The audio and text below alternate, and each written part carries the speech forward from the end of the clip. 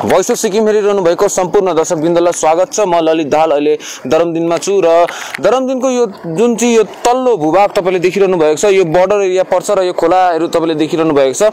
यहाँनेरि पुलिसहरूको डिप्लोयमेन्ट भएको छ, आरबी का जवानहरूको डिप्लोयमेन्ट भएको छ र म तपाईलाई यहाँको अलिकति विशेष जानकारी पुलिस विभागकै एकजना कर्मचारी आरके छेत्रीजी हुनुहुँदो रहेछ र आरबी को रविन राईजी हुनुहुँदो रहेछ। उहाँसँग अलिकति हामीले जानकारी लिनेछौँ। स्वागत छ सर तपाईलाई द भोइस अफ सिक्किममा। नमस्कार सर।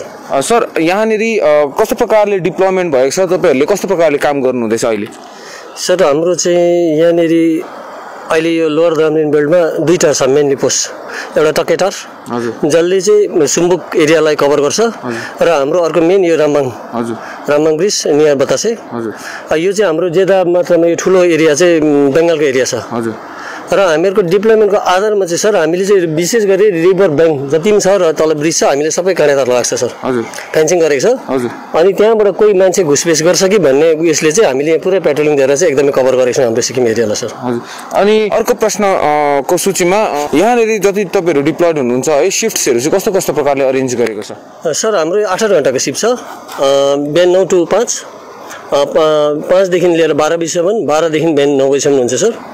अन्त एभ्री शिफ्टमा चाहिँ हाम्रो 3 जनादेखि 4 जनासम्म एट अ टाइममा छौँ सर ड्युटीमा सर।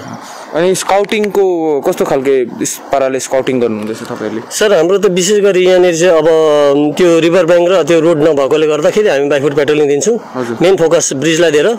अनि जति पनि हाम्रो यो लगभग 5-5.5 किलोमिटर 6 किलोमिटर एरिया होला, यो एरियालाई हामी जतिसम्म सक्छौँ 2 खेप 3 खेप त्यसलाई फुल पेट्रोलिङ दिन्छौँ सर। एउटा टिमको चाहिँ 5-6 किलोमिटर रेन्ज पर्यो एरिया किलोमिटर है? हजुर सर। अच्छा, अनि उताबाट अहिलेसम्म यता आउने केही त्यस्तो चेष्टाहरू भएको छैन? सर अब कतिजना अब उहाँहरूको पनि यता सिक्किममा लिङ्क भएकोले गर्दाखेरि पहिलादेखि अब व्यापार बिजनेस हुनाले कतिजना 1-2 जनाले चाहिँ त्यस्तै कुनै खालको बिमारी या त के हुँदाखेरि उनीहरूले एटेम्प गर्छ हो।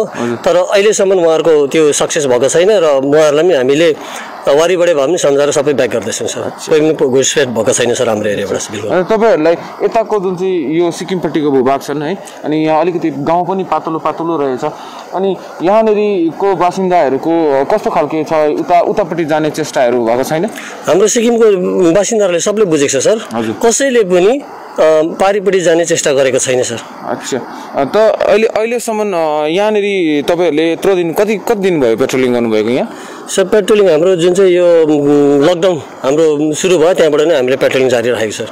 अच्छा, धेरै धेरै धन्यवाद सरलाई। र हामीले अलिकति जानकारी पायौँ कि यहाँ रविन राईज्यू र आरके छेत्री जी हुनुहुँदो रहेछ, अनि आरके छेत्रीजीबाट हामीले जानकारी पायौँ कि यहाँनिर इन्ट्याक्ट भिजिलेन्ट भएर नि पुलिसका कर्मीहरूले यहाँनिर काम गरिरहेका छन् र साथसाथै फेन्सिङ पनि कतिपय ठाउँहरूमा लगाइएको छ भन्ने पनि जानकारी पायौँ।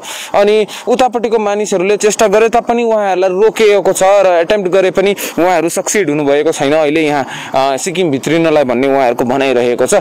र डिफ्रेन्ट अलग अलग जग्गाबाट हामीले तपाईलाई पूर्ण प्रसारण हामीले दिइरहेका छौँ।